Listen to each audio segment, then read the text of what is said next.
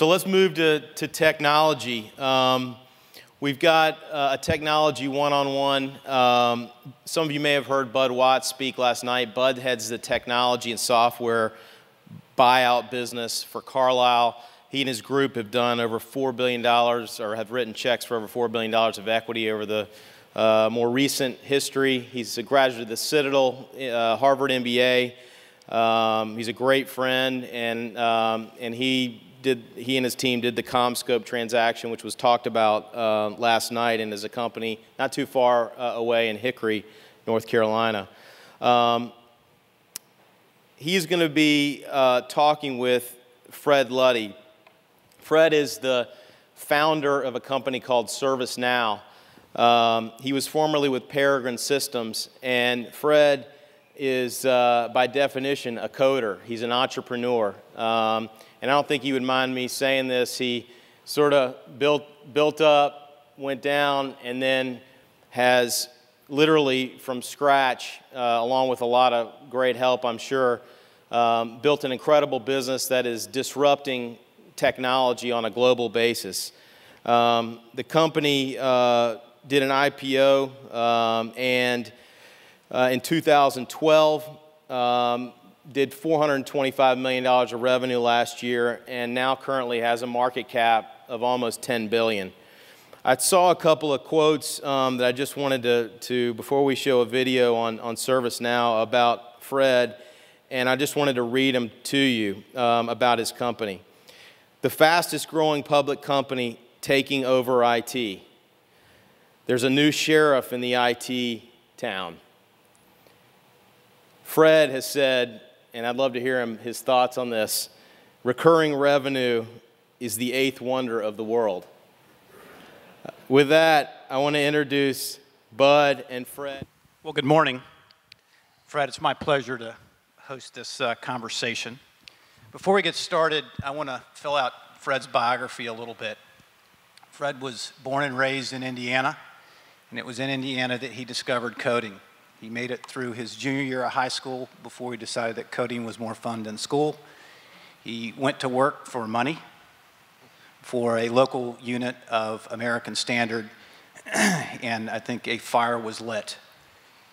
He ultimately went back and finished high school, and then as his professional biography, or his official biography says, he tried to attend college, 2 of them in fact, but again, he found writing code much more interesting than attending school, and he actually went to work for those colleges. He ultimately left, went to the West Coast to pursue his passion of coding. Along the way, out in Silicon Valley, worked for companies like Amdahl, Bull and Babbage, and his own enterprise software associates. He wrote code supporting mainframe operating systems, PC, video conferencing applications, and applications in both the Unix and the Linux environments. Immediately before starting ServiceNow, Fred was the CTO, Chief Technology Officer of a company called Peregrine Systems, which focused on IT service management, which you could tell from the video is an important sector from the ServiceNow perspective. He ultimately started ServiceNow in 2004, and the rest is history. We'll talk more about that in just a second. More important than all of that, though, is while he was on the West Coast, he met, fell in love with, and married his wife, Genta. They have a 6-year-old son, Luke, and they make their home in San Diego, which they clearly love. So with that, Fred, we watched the video. It was a lot of stuff. It's complicated. 4 minutes trying to make IT look interesting. Tell us, in your own words and in layman's terms, what it is that ServiceNow does. Well, in essence, what we try to help do is help work efficiently flow through an organization. So anytime you might request that somebody do something on your behalf or deliver something on your behalf or upgrade something in the IT or other infrastructure environments, we try to make sure that happens in the most efficient way possible, either through automation or routing the request to the right person. The company was born out of an idea that started in 1999 with, there was a very storied CIO of General Motors. His name is Ralph Shigenda, and he called for something called an ERP for IT. And I don't know if a lot of people in this room realize, but people like Citi and Johnson & Johnson spend multiple billions of dollars a year on IT. And at the end of each year, they wonder where that money went. And they wonder why they're going to need this much money next year. In fact, I had a chance to talk to Mr. Hendrick just this morning, and he said that's the same way it goes at the dealerships, you know, every year. So I don't know what these people do. So what we try to do is give a life cycle to IT. From the time you have an idea to the time you actually start to procure equipment and procure software to put it in place, to the time it's upgraded, to the time it's retired. Keep track of all the processes that are going on to make sure it's done in the most risk-averse and efficient way possible. Okay. That helped me. I hope it helped everybody in the audience. Let me just give one more, even I think, easier analogy. I started working in the office environment in 1973, and when I did, I went to copy room. There was not only the mail slots where you picked up your inter-office mail, but there were 20 or 30 or 40 forms that you would fill out to ask something to get done in purchasing or travel or take time off, those sorts of things. Our system is really not much more than an automated way of creating and routing those forms to the right people. So it's a very simple concept that's been around for 100 plus years. But what happened in the last decade or so is that structured workflow that we used to have in organizations has largely fallen into an email abyss where everything is an ad hoc request. And we're trying to pull us out of that email abyss and up into something that looks more like an Amazon.com experience where people can request information from the relevant departments without having to go find that form or find out who to send an email to. Great. Could I get, I've got one slide I'd like to put up. Could I get that up? I'm going to use a technical term here. This is a stock price performance chart for ServiceNow, and I'm going to say that this is one hot stock. The stock has almost tripled in just under 2 years, and the market cap has more than quadrupled. And as Banks said, the market cap today is between $9 and $10 billion, pretty remarkable run. Fred, your business, what drives that stock price performance is growth, and your business has been growing at rates that over the past few years have approached or exceeded 100% per year. What's driving that growth, and who are your competitors, and who are you taking share from? Well, there's a phenomenal shift in technology that's going on. People talked about the cycles of drugs and pharma.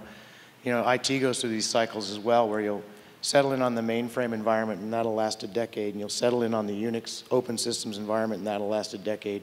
Then we went through the PC era and a little bit of internet, but now everything is moving to what's being called the cloud. And the cloud's an unfortunate term because people wonder where it is. In fact, I drove by a place in San Francisco the other day and it said personal storage, and I wondered if that's where the, Apple had my stuff.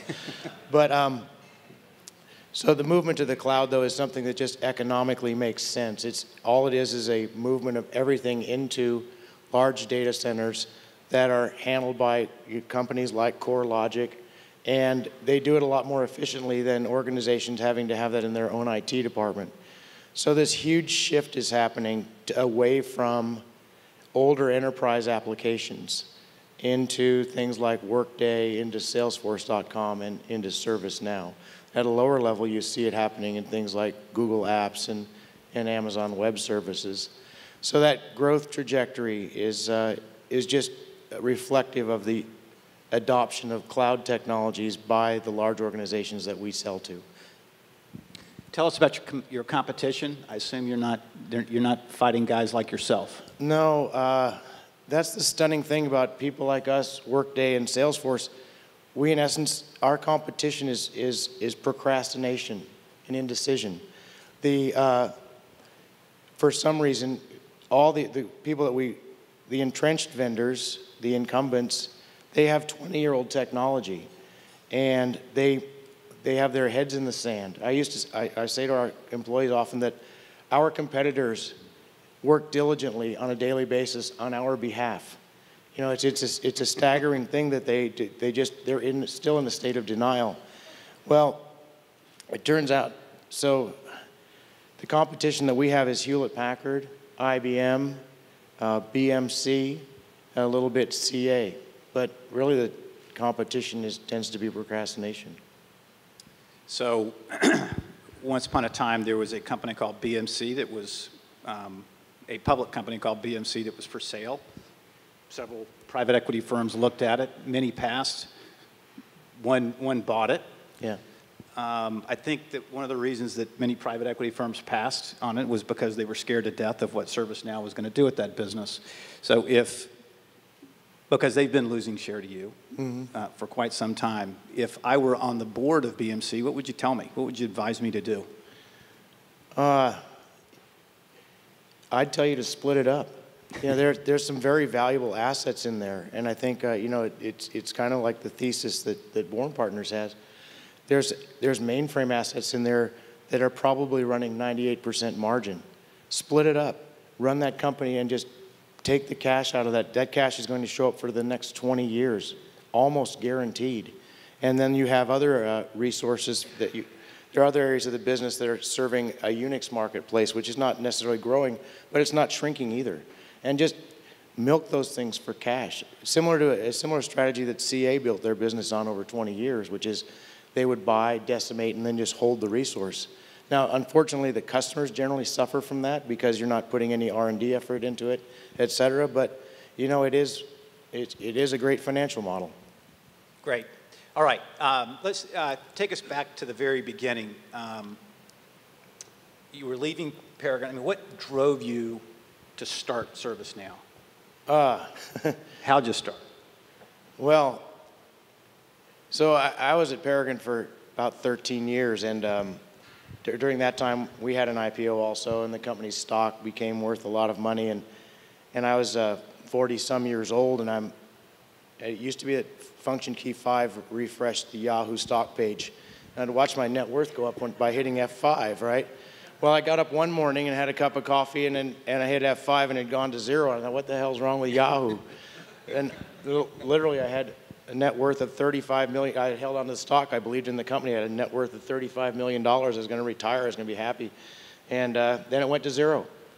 And that was a hell of a morning. And then I found out later it got worse. You know, that the company was involved in fraud. 11 people went to prison. I got sued. I had to pay a lot of money to defend myself in a lawsuit. But it was the best financial thing that ever happened to me because it got me off my butt that was comfortable at Paragon. I didn't like my job that much there.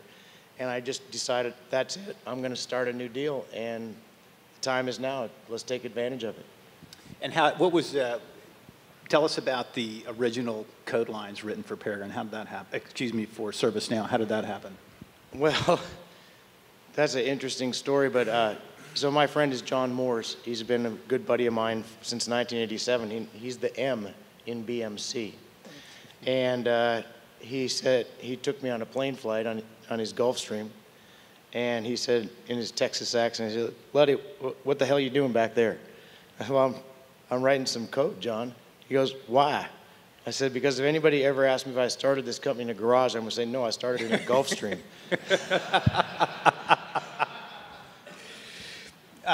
So you started the company, and the company's been growing. A couple of years ago, you did something very interesting. You hired a CEO to replace yourself, and you became the chief product officer.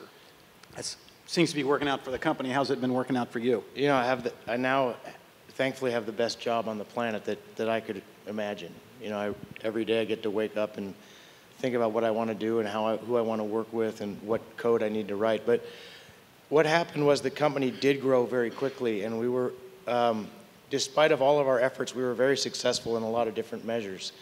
And but when we got to about 150, 200 people, I became dreadfully uncomfortable in the CEO position because I had to spend my time pretending and acting like I was a CEO, and I'm really just a programmer. So Doug Leone, who was on our board, Sequoia had made an investment, said, Fred, you're going to make a decision. And this decision, we're going to back you either way. Do you want to be the chief product guy, or do you want to be the CEO? And I said, I don't know, Doug. I'm not sure. And so he took me on a tour of Silicon Valley. He introduced me to a bunch of big-time CEOs. And then I came back and I said, I don't have any of those skills. I don't have a desire to acquire any of those skills.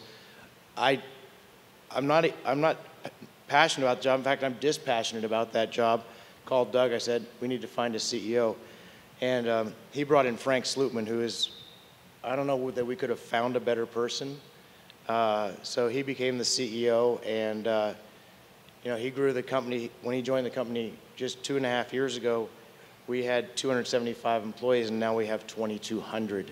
You know, and so he really has done the right thing. And capital markets love him. I love him. My wife loves him. You know, my son doesn't know that he loves him, but he really loves him. Your grandchildren don't know that they will probably love him, yes. Great. You use a term, just stepping back a little bit, you use a term citizen developer. What do you mean by that? Well, listen, I have some fairly controversial views on programming. I believe that probably 90% of the people that program shouldn't, and that they live to try to make other people feel stupid.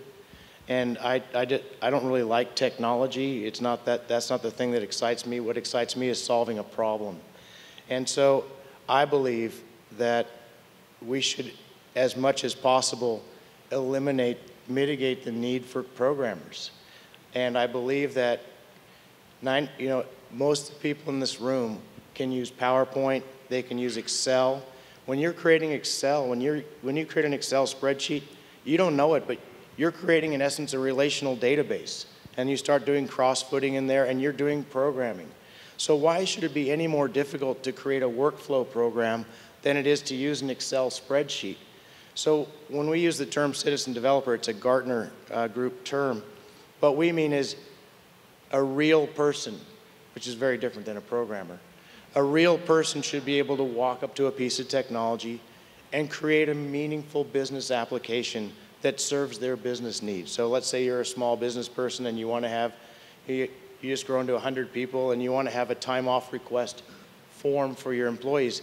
You should be able to draw that up on the screen and specify minimal workflow that happens in a couple hours, not have to talk to some IT guy and wrangle for weeks just to get a simple, in essence, web page built. I just think it's ludicrous.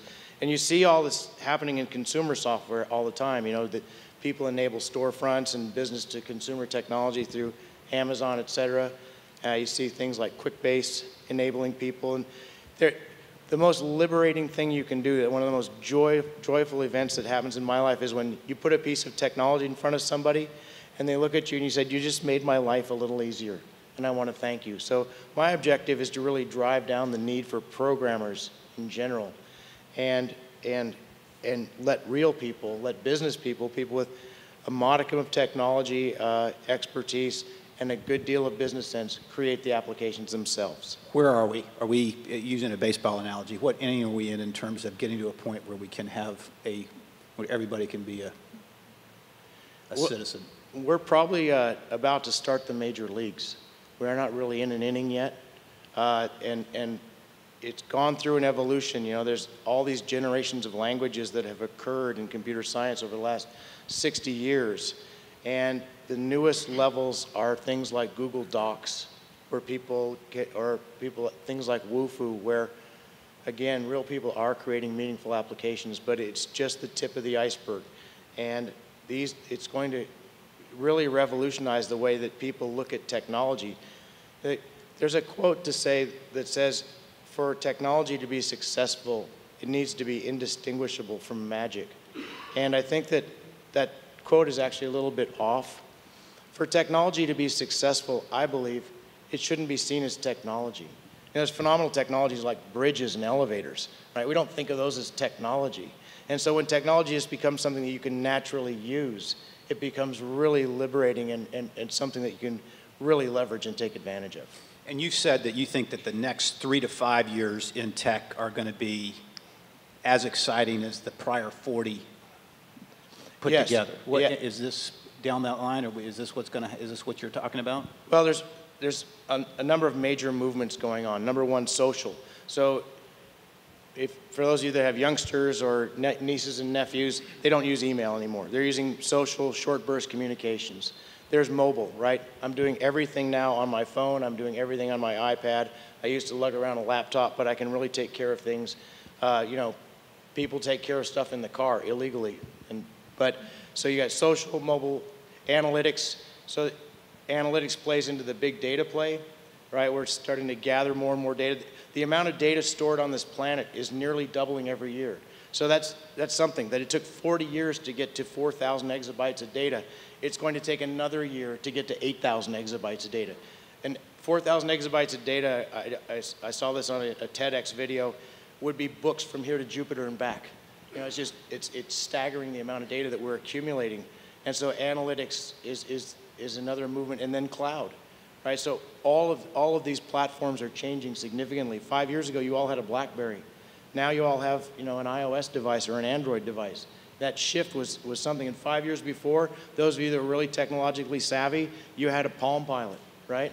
And that's just, those markets are going away, and they're giving way to all these new technologies that I think are, you know, stunningly simple and phenomenally powerful at the same time. And a lot of money to be made with those shifts. There is a lot of money to be made. But I think the best people in technology, and it's myself included, I know this might be heresy in this audience, but we don't do it for money. You know, it's a great way to keep, it was a guy said he loves business because there's not that many rules and you keep score with money. But, you know, money's a great thing, but it's not the thing. You know, what drives people like Mark Zuckerberg and Steve Jobs isn't the money deal. It's actually making a ding in the universe and changing things for the better. Speaking of changing things for the better, there are obviously tons of healthcare and pharma people in the audience today. I don't think it's an exaggeration to call healthcare IT a disjointed, fragmented ball of spaghetti. Have you ever thought about taking that challenge on? Well, I've had a couple conversations with banks about that, and you know, it's like so many things in my life. You think you know something until you start talking to somebody who really knows about it, and you find out you just don't know much.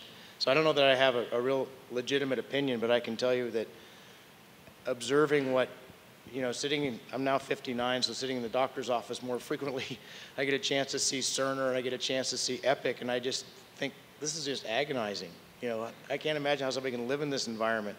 And so I think there's great opportunities for the efficiency and the efficacy of healthcare by you know, streamlining both the front end and back end processes inside the doctor's offices. And I talked to doctor friends of mine. One doctor, he put it quite succinctly. He said, I spend about 60% of my time with my patients and 40% of my time avoiding litigation, right? And so that's not a very good equation for healthcare.